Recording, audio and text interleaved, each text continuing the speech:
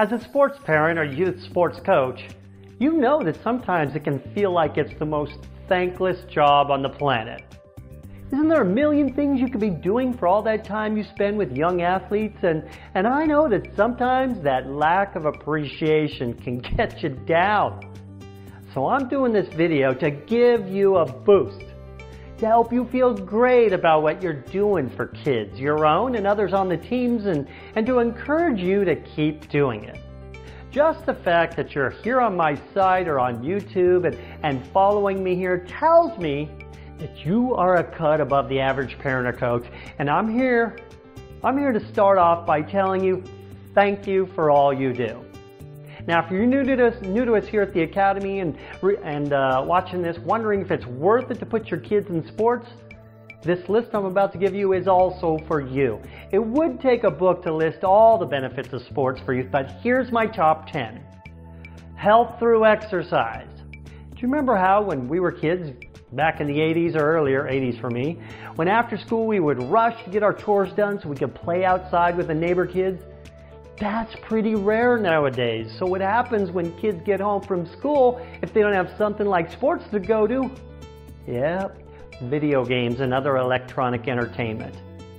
A whole host of benefits of playing sports for kids comes directly from their health due to getting enough physical activity. The U.S. Centers for Disease Control and Prevention did a study and found that only 1 in 4 kids gets the minimum recommended amount of physical activity in a week. This means that most kids are at risk for poor physical and mental health, according to James Salas, professor of family and preventative medicine at UCSD. Do not underestimate this benefit of sports for our youth, as it's not just about health today, but about the positive habits they're creating that last a lifetime. The next one, self-confidence. As adults, it's easy to forget how difficult it can be growing up and establishing your identity and your place in the world. But if you care at all about kids and want to help them, you must understand and always remember that the #1 priority of most kids in middle school and older is to fit in, or at least feel like they fit in. They can handle a lot of difficulties at home and anywhere if they have this issue taken care of, and it's a building block for self-confidence. This is one of the biggest benefits of team sports for kids. It gives them a sense of belonging, community, and often a few really good friends out of it. So once these basics are covered, then kids in sports can then take it to the next level of confidence by improving their skills, winning, bouncing back from defeat, getting picked up by teammates when they make mistakes, accepting that support from parents and coaches. The list goes on. Then there's goal achievement. There's nothing so powerful as a committed human being on a mission to achieve a desired goal. And we have the fundamentals passed down from our genetics for this, like when we're babies and we want to walk.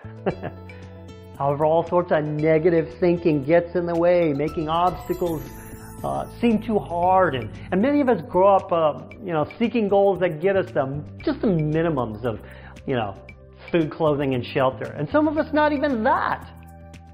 So sports is the perfect schoolroom for learning what it takes to blast through our adversities and push ourselves through discomfort, and to do it early in life in a relatively safe place. In sports, kids learn goal setting and planning, how to ask for help, discipline, resilience, determination, all the things they're going to need when they enter the adult world. And you know this. Now, I understand that as a parent, sometimes it seems like a big waste of time to cart your kids all over town and arrange your life around practices and games. I truly get that as a parent myself. But most parents are unaware of how each and every practice, it ingrains a set of neural networks in the kid's brain about following through on commitments. And of course, all the other things I mentioned above. This stuff sticks with them, believe me.